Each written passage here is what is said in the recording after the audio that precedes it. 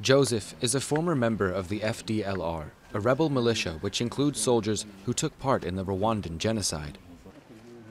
When the 1994 genocide was brought to an end, the group was forced to flee Rwanda into neighboring DRC.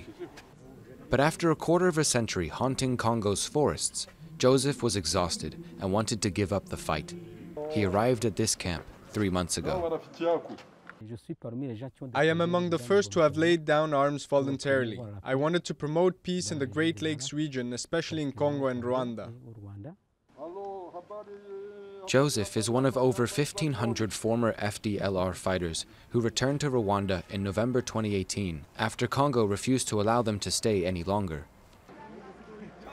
He was happy to come home, but sad that it was not the result of dialogue between the Rwandan government and opposition groups. From this dialogue, they should have found proper return conditions, dignified and secure. But we then learned that this dialogue did not happen, because Rwanda did not judge it necessary to participate in or organize this dialogue.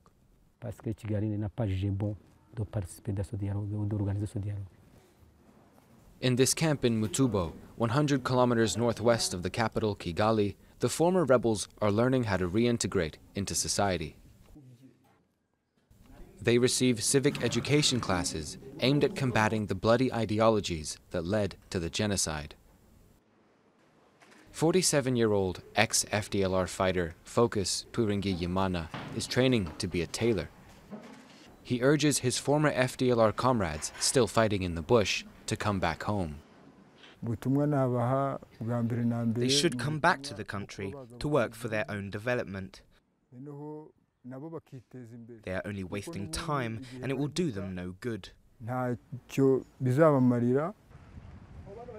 Rwanda's Demobilization and Reintegration Commission, which runs the Mutubo camp, has handled 11,000 fighters from rebel forces since 1997.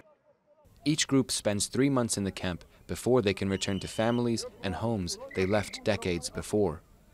They are then also issued identity papers and a one-off payment of $66 to start their new lives.